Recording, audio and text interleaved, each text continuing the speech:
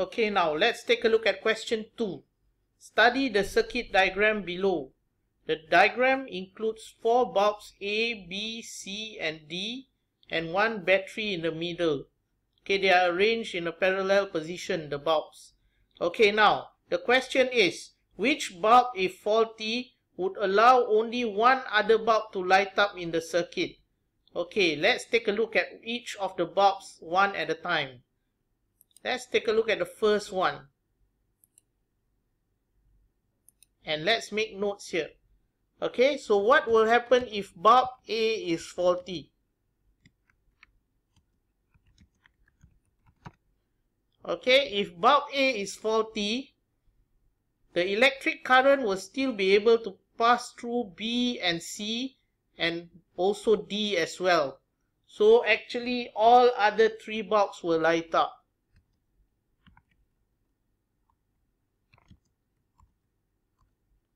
So bulbs B, C and D will still light up.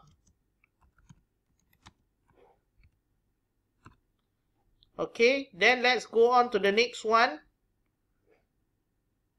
What happens if bulb B is faulty? If bulb B is faulty, let's take a look here. Okay, if bulb B is faulty, the current will still be able to pass through A and C as well as D, okay, without being interrupted. So again, all the other 3 bulbs will light up.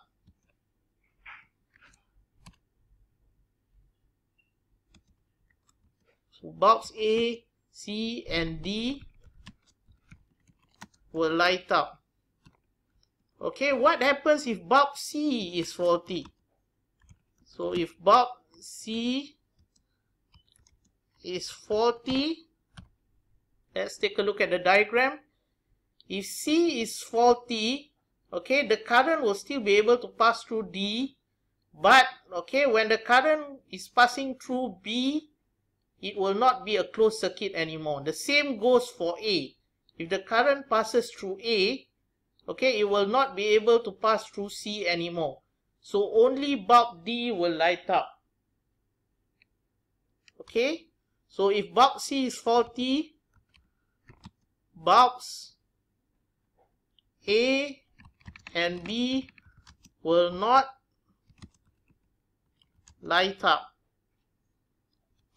Okay, only bulb D will light up.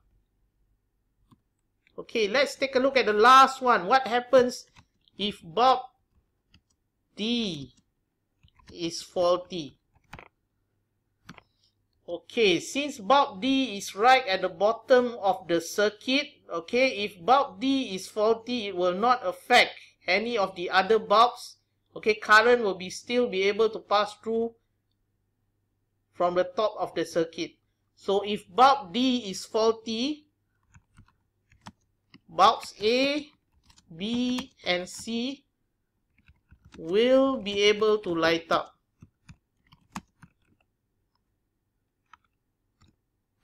Okay, now if we look at the notes we have written, okay, which one would allow only one other bulb to light up in the circuit? Okay, if we look at this option here, only bulb C. If bulb C is faulty, okay, bulbs A and B will not light up. Only one other bulb will light up, which is bulb D.